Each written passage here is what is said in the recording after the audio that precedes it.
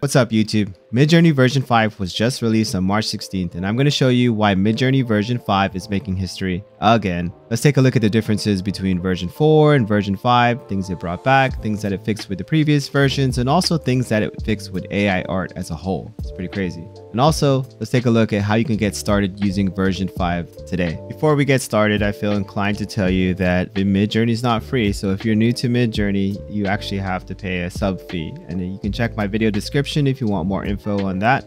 But if you already know what Midjourney is, let's continue. The first and most notable change with Midjourney version 5 is that it allows you to work with a greater range of styles, and it allows you to break away from the default Midjourney art style, which was beautiful, but it might not have been what you were aiming for, and the default style is now photorealistic. The new version lets you get away from prompting just keywords, and version 5 can now understand natural language a bit better, and it has the ability to understand nuance, which provides us a better coherency when it comes to longer prompts and allows you to control of the finer details. So it seems it's more geared towards people who just want to talk to Midjourney and actually get something beautiful. It's going to be interesting to see how this affects the way we create prompts. I still see everyone using keywords, but we'll see in the future. Having said that, Midjourney version 5 now comes with greater precision, and it might actually help you rather than hurt you to have long as hell prompts. We'll see, because some people are just copy and pasting multiple prompts together. If you have conflicting ideas in a prompt, I don't think that's going to help, but if you're trying to get very specific, it will help. You also now get a pass when you start using natural language instead of doing all keywords, so as long as it's something a human can understand, so gibberish doesn't apply.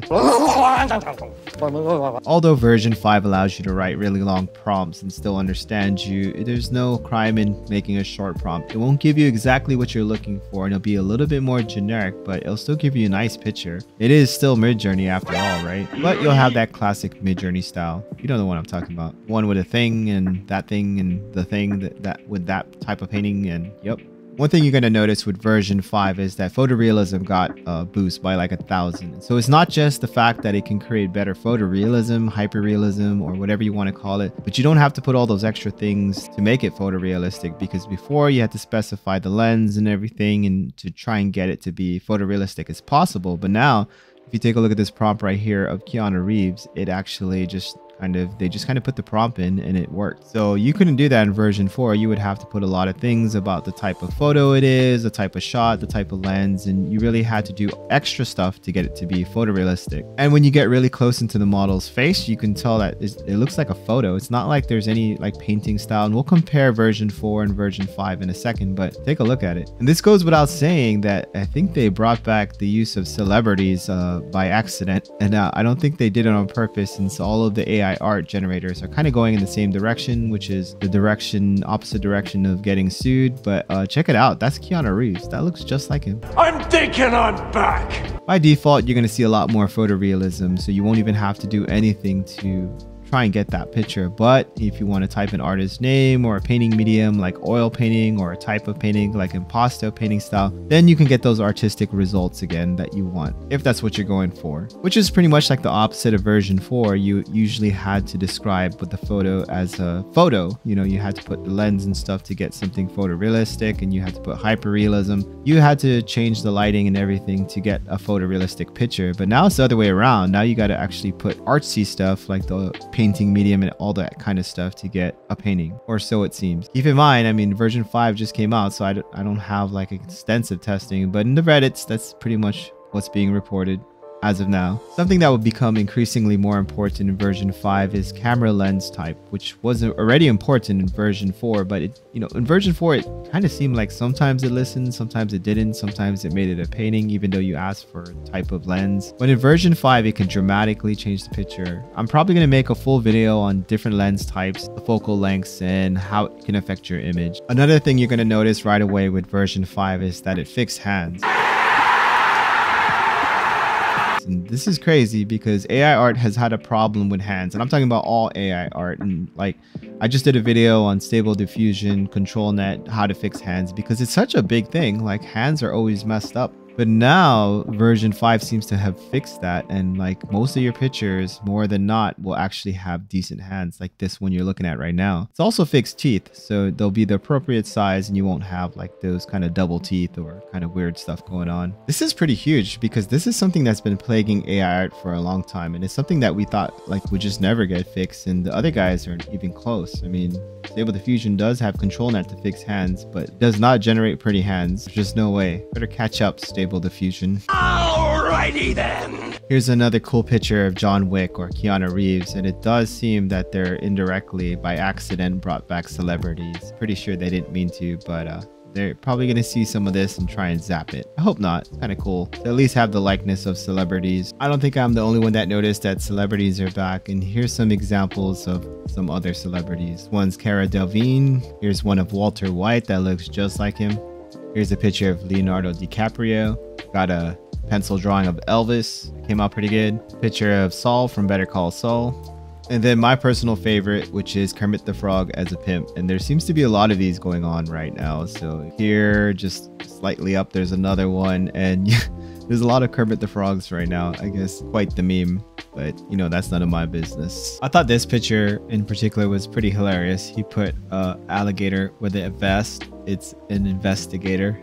It's like a dad joke, but it's so stupid. I love it. Let's take a look at some of these photorealistic pictures before I go any further. And check out the detail on this picture. Everything about it. I mean, this shininess on his head, the pore detail, the way the hair comes out of his head, the little like flyaway hairs. It's pretty amazing, and I didn't think it could get any better. And look at this. And there's just a lot of examples like this where it's just super close-up detail. Everything's just so realistic. So one of the big themes in version 5 is definitely photorealism. Here's another photorealistic picture of Gandalf, and that looks great. I mean, I can't even tell what this one.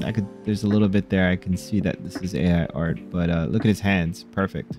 And here's another photorealistic picture, which I don't know who thinks of this stuff, but yeah, it was pretty entertaining. What is that in her hand? Is that like a measuring tape or part of one? I don't know what's going on in this picture. Oh, Joe Biden sniffing an anime girl. Okay, I get it. He likes to sniff hair. Well, here we are again. This body is quite different. Anyways, this is the part of the video where I ask you to click the thumbs up button if you like the video. It's the one that looks like a thumbs up. For some reason, I feel a bit odd. Another thing to notice in version 5 is that there's a lot more detail. So normally in version 4, you would have like flowers around your hair. This one has a whole bouquet with a bunch of interesting things, like a little baby deer sticking out, whatever that is, and different types of flowers. And you'll see this throughout the different examples on version 5 right now. You'll see a lot of extra details that you didn't see before. And here's another picture of that extreme detail that you get with is a steampunk photorealistic shot here. The eyes look amazing. Picture's very photorealistic. The strands of hair, everything's in the right place. This looks crazy. I'm not sure what's going on with her lips, but whatever. So you will definitely notice that the photorealism and the detail is insane now, next level. And more importantly, it's easier to achieve.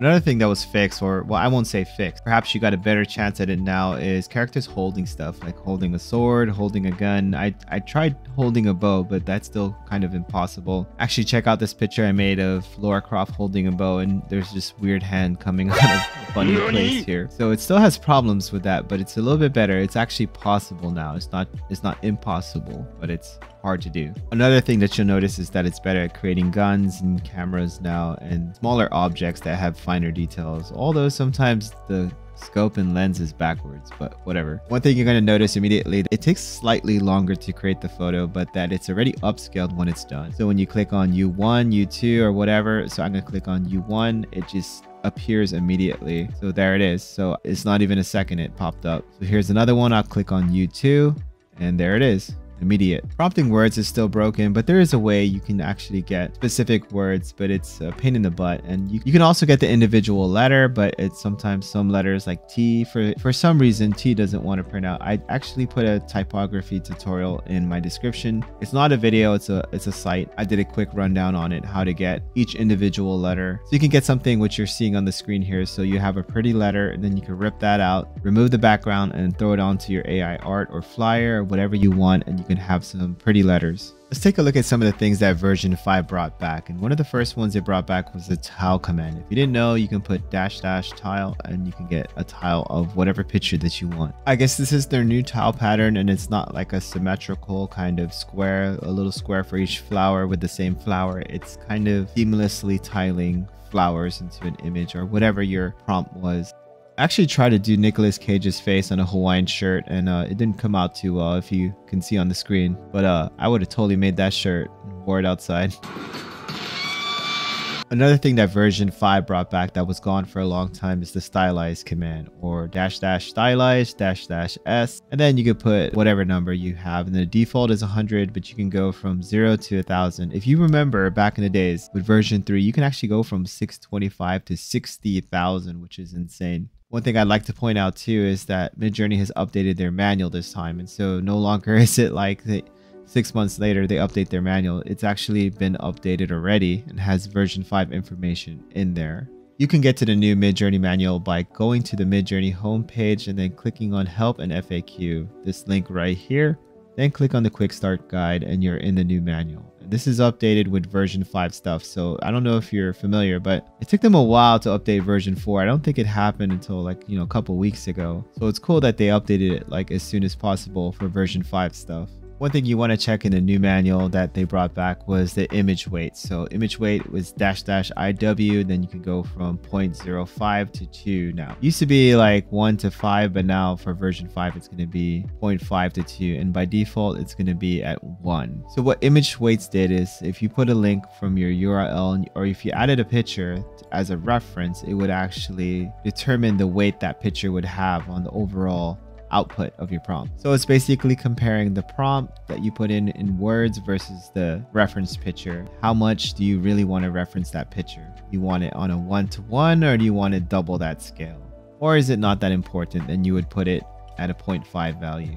Another really cool addition with version 5 is these custom aspect ratios to extremes. So you can now put like something like 10-to-1 or 1-to-10 instead of just, 2:3. I know version 4 kind of gave you a little bit more freedom, but with version 5, you can do some insane things. And this is perfect for 360 themed pictures where you can do some VR with this and throw it into Blender, make a movie out of it, or put it into an entire game world, which is insane. You're going to see a lot more of this, and I think it's going to have a bigger part to play. With these custom aspect ratios, you can do some neat things with it. Banners, you can create the world's tallest burger or something like that, or you can make your own custom waifu billboard. So you can make like a 6-foot tall picture that you could print out. You can just blow it up and then not blow it up, literally, but you know what I mean. Like I said, these extremely wide aspect ratios can allow you to do some things with VR, which is going to be very interesting. And I'm going to start trying to put these pictures into some VR app and make some videos about that. Now that you know what Midjourney has to offer, what it brought back, what it fixed, and what it can do now, next is how to use it. First way to do it is just to type --V5 at the end of your prompt and then press enter, or you can type /settings and press enter twice. Then you get into the settings menu and then you can click on Midjourney version 5. Once you do this, every prompt that you make will have version 5 at the end of it. And if you want to get real pro, you can actually use a prefer option set for testing. You can type in /prefer option set, then press tab, give it a name like hyper, press tab again twice or 3 times, then give it a custom value at the end. So I gave it the value of professional color grading, soft shadows, no contrast, clean sharp focus, and film photography. So now when I press enter and I put hyper at the end of a prompt, so I can put my unicorn prompt here, I could simply type in --hyper at the end and it's going to automatically throw in all those things I saved in my prompt. Check it out.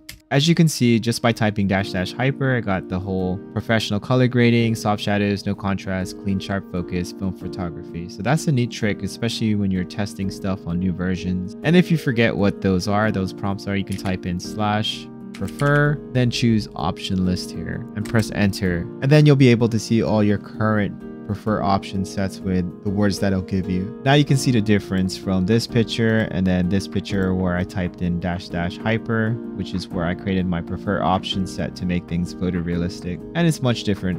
as you can tell. That's a good way to grab a certain style that you either found on the community or just something that you use normally. Well, that's version 5 in a nutshell, and it's pretty game changing. The ability to prompt with natural language and get that photorealistic image without being a Midjourney prompt guru opens this up to a lot more people. And with Midjourney finally fixing hands to some extent, I think people are going to start using this to make money with stock art and just a lot of other uses for it. And also with the photorealistic people now, it's like you can't even tell if they're real or if they're AI art. So I can't, and I do this stuff all the time. So it's really crazy.